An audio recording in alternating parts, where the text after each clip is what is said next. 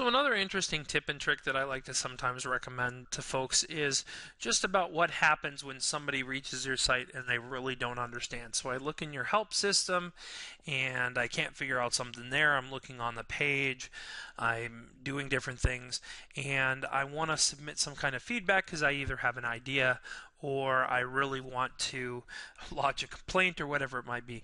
But overall, what happens is SharePoint doesn't really give us a great way to sit there and say, without opening up our email, sending out something to administrator to kind of give feedback, provide ideas, kind of as a person goes through. And a lot of times that in-contextual feedback can be very good because people may forget about things or not have all the information about some of the information they want to give. So one of the great things, especially if you're just initially rolling it out and it's to a lot of people and a lot of new processes, is do something simple. Now in this area right here, we've actually just added this simple icon over here in the corner.